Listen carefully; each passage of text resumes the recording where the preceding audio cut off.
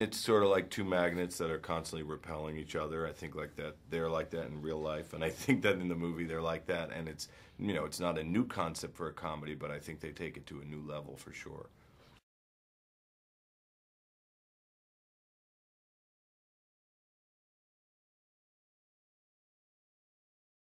Well, it's I think it's always really important that when you're doing a comedy that the comic actors come from a very different place comedically, and they definitely do.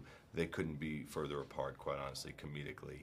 And Downey has a very dry, sarcastic, kind of not mean-spirited, but rough wit, and Zach is just sunshine in a way, and just wants everyone to love him, and certainly in the movie, I mean, and that kind of two things together, I thought made it really interesting.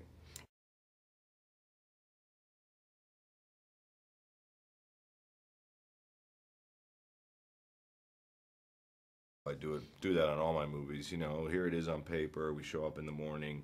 We spend an hour in the trailer, just the three of us, just talking about what we're really going to do and where we're really going to push it or pull back or what.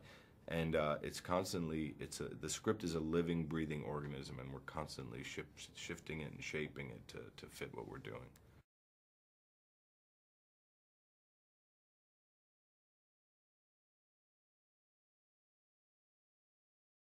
And Yeah, and I think that's what made the movie really challenging for me and a really fun departure from having just done The Hangover was those shifting tones, which isn't so easy to do as a director or as actors, and really have you laughing at 1 minute and then feeling really bad for Ethan again and then hating him 2 minutes later. And it's like, to me, messing with the tone was what made it really exciting.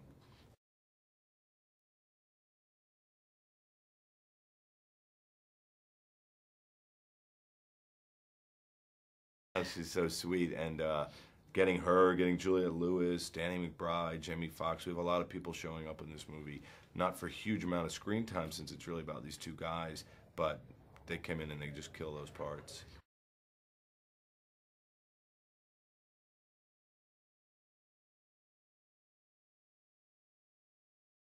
That was the most challenging part was all those different places. The fact that we made a road movie and we really wanted to be on the road and really travel across. I remember reading a long time ago an interview with Francis Ford Coppola where he was talking about having made Rain People, and they just sort of drove across the country and did it like this moving caravan. And I always loved the idea of that. And one day I'll do a road movie like that. And that was sort of what we attempted to do. And that was the hardest part logistically, shooting the action and the cars and all that stuff.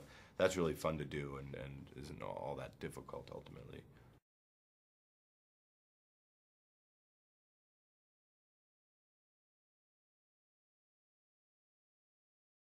or I something. never really did go out. I grew up in New York. We didn't even have a car until about 5 years ago. I had my first car, so I'm not a big driver. But yeah, it's more to me what it represents. It represents putting your actors and your characters out there without a safety net.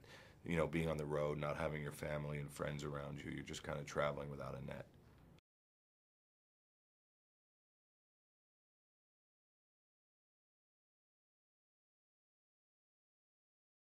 I Icon. love it. I love just loyalty, the same people, the same crew. I've had the same crew for 7 movies, 10 years now. It's just the way, we all know what to expect, how we operate. Love bringing in new people like Robert Downey, but it just keeps that sort of family environment.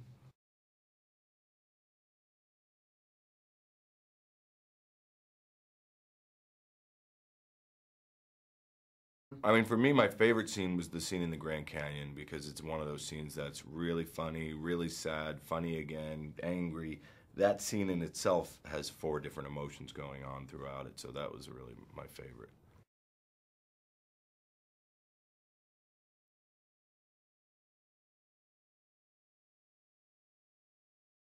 I love him so much.